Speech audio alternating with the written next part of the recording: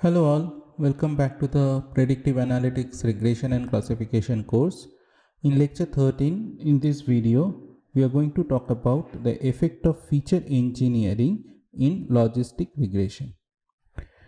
Here we will try to understand how we can conduct feature engineering in logistic regression. So typical logistic regression model will have a data set D. So typical, it will have a, if you think from a sort of Excel or data frame kind of thing, you have a Y where Y's are like 1 zeros or something like that, and then you have bunch of features x1 to xp.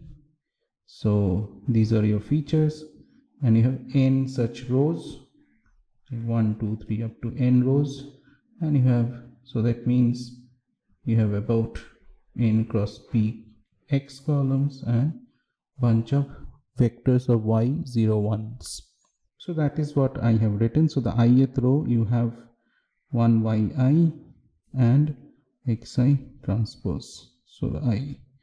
So now once you have that, then zi equal to xi transpose beta, and once you compute zi, then you put e to the power zi divided by 1 plus e to the power zi. This is sometimes in statistics we call it logit link. In statistics we call it logit link.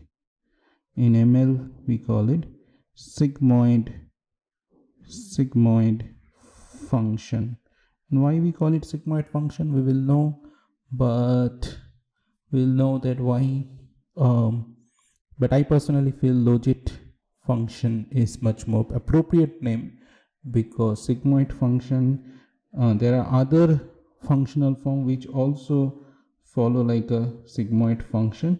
So sigmoid function, because this behaves like this kind of elongated s, this particular function. But there are, other than this function, there are functions like probit also behaves like elongated function. So probit link can be called sigmoid functions, but in ML particularly logit link is being called as sigmoid function, which is not necessarily a unique thing. So I prefer to call it logit link. And then once you define pi1 and pi0 is effectively 1 minus pi1, and then for pi1 you observe 1 yi value as 1 with probability pi equal to 1, and 0 with probability pi 0, or 1 minus pi1. So here beta, this should be beta, beta is p cross 1. So okay, now this is a mathematical representation. This is mathematical representation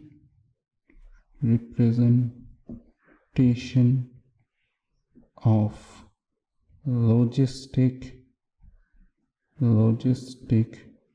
regression.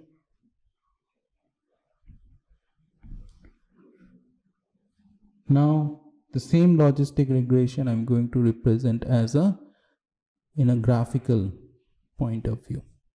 Now we have x1, let me use a different color.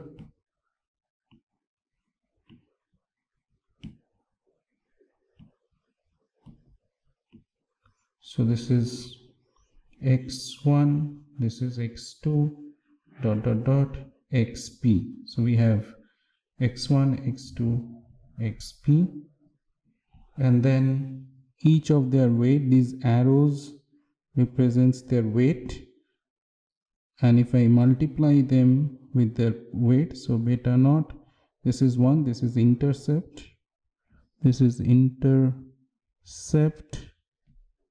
so beta naught plus beta 1 x1 plus dot dot dot beta p xp, let's call it z, and then we are putting it into a sigmoid function. Z is e to the power z by 1 plus e to the power z, that is my p. I'm getting p, and then with some probability I'm getting observing 1, I'm observing 0. So that's my graphical representation of the model. Okay. So now we will try to understand the sigmoid curve behavior of the logistic regression. So logistic regression does not behave like simple linear regression. Instead, it behaves like a sigmoid curve. So what we will try to do, we will try to visualize the nature of the sigmoid curve using some following simulation study. Okay. So we consider predictor variable x between minus pi and pi. So x is a variable which takes value, x ranges value between minus pi and pi. So now what I'm going to do, I'm going to define z, where z is 0.01 plus 0.45 times x plus e, where e is some random number generated from normal distribution with mean 0 and standard deviation 0.3. Now we define a response variable y equal to 1 if z is strictly greater than 0 and y equal to 0 if z is strictly less than 0. Okay. Now ask yourself, pause the video for 5 minutes, ask yourself, is this model a logit model or probit model?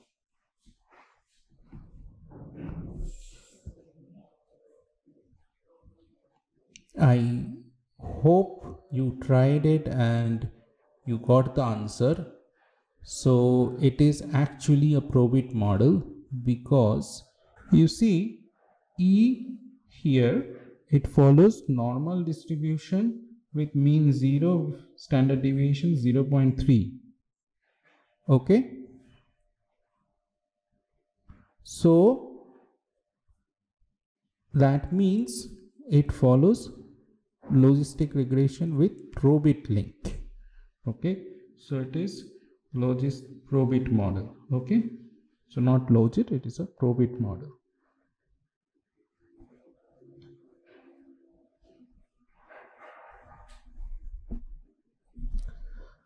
Now we pretend that actual response variable z is unobserved. This is very important. In our real life, we will never see observe z.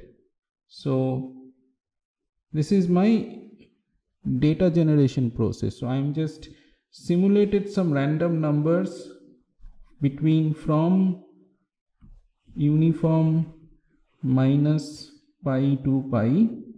Then using this model, I generated z, and given z, I generated y. Now I will just pretend that I have only y and x, and I will delete all the z values. Okay. So now we will pretend as if we never observed z. We never observed z values. The only data that we have is x and y in D as some data frame, right? So we will just define some data dot frame x comma y as D. Okay. So we model the relationship between x and y now using logistic regression. So we will use GLM function in the stats package of R. So if you do that, turns out that these purple colors point, these are actual observed y for different values of x. These are actual observed values. And this red color that you are seeing, this red color curve, This is actually your estimated P, or probability y equal to 1.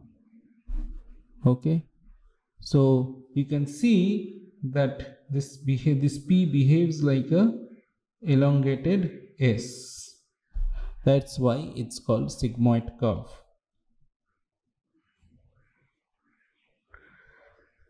So the non-monotonic relationship with logistic regression, the elongated S-type behavior, also known as sigmoid curve, is well understood in the literature. If you want to know more about the detail about it, then you can see the chapter 4 of Introduction to Statistical Learning by James, Witten, Tipshirani and Hasty. Okay, I will recommend this everybody to read this chapter. This is a beautifully written chapter. However, elongated S only models the monotonic relationship between X and Y. Here we discuss how we can model the non-monotonic relation between X and Y using logistic regression. So we can model the non-monotonic relationship. Now, why, before going into the how to non-monotonic, so I hope you understood why I am calling it monotonic relationship, because as X increases, so what is the relationship between X and Z? The relationship between X and Z we are considering is straight line, right? And what is the relationship between Z and P? Z and P has an elongated S, and that what we are seeing in X and P. So if you put that, that is putting it into some sort of a elongated curve, but it is continuously monotonic function. It is not a non-monotonic function. It never been like going up and then coming down. It is always increasing, constantly it is increasing.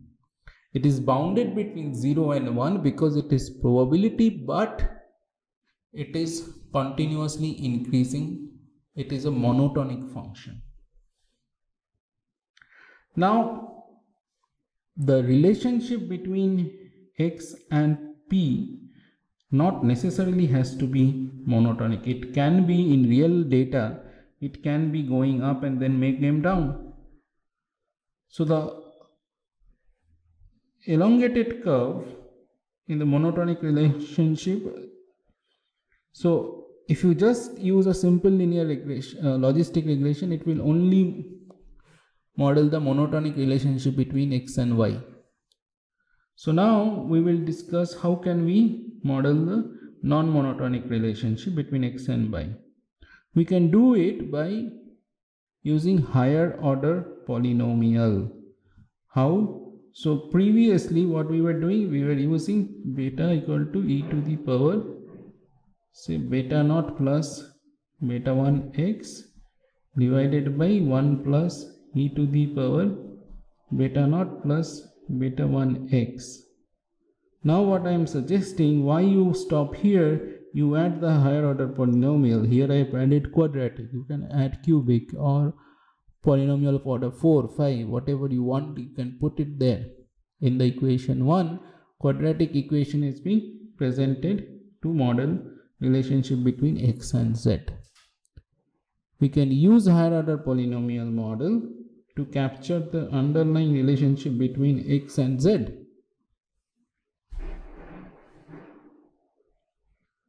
So the non-monotonic relationship with logistic regression, let us try to capture this behavior. Let us assume that relationship between X and Z are sinusoidal. So we consider the predictor variable between X of X between minus pi and pi. So we simulate the latent variable Z as Z equal to sin X plus error. So error is still following normal. So 0 with standard deviation 0.5, but the relationship between Z and X is for sure not linear. It's a sinusoidal. So how it is? That's how the relationship between Z and X. The latent space has a very non-linear relationship. Now if you, when from Z we simulate the Y's and we plot, that's how it looks like. That's how it looked like. So we had some values here, then we got a bunch of values here, and then we got lots of values here. So because now it is either all values of Z is being converted into Y as either 0 or 1. That's all. And in real life we don't know what is the Z values. So all we have is the values of Y, which is either 0 or 1. So we pretend that we do not know the true relationship between X and Z. Okay. And we simply fit a logistic regression of simple logit P beta naught plus beta 1 X. So that is P equal to e to the power beta naught plus beta 1 X plus 1 plus e to the power beta naught plus beta 1 X. Okay. Now if you fit that, this is fitting a simple non-monotonic elongated S curve. Fine. Monotonic relationship, it's giving you a monotonic relationship, but though we know we have quite a few points here, and the underlying relationship is very non-linear. So we thought, like, we see simple logistic regression models, non-linear but non-monotonic relationship between P and X. Even if between X and Z has a non-monotonic behavior, like quadratic, cubic behavior, sort of sinusoidal behavior.